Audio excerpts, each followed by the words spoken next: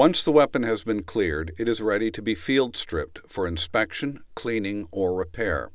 After clearing the weapon, do not fire the action. Both the field stripping and assembly process are the same for the AK and the RPK. This demonstration will feature the AK47. To begin stripping the weapon, remove the receiver cover. Hold the weapon firmly by the buttstock and push the protruding portion of the driving spring assembly forward while lifting up on the receiver cover by the rear. Remove the receiver cover. Once the receiver has been removed, push the driving spring assembly forward until it disengages from the rear of the receiver.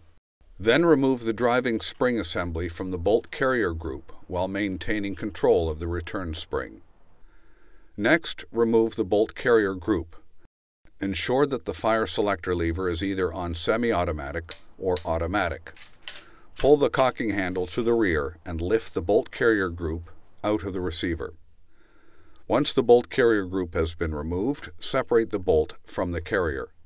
Push the bolt to the rear of the carrier until the bolt operating lug can be twisted free of its cam path in the carrier. After the bolt has been removed from the carrier, remove the gas tube. First, raise the grenade launcher sights, if there are any. Then unlock the gas tube by rotating the locking lever upwards to approximately 45 degrees. Once unlocked, lift the gas tube and the upper handguard assembly up and off the rifle.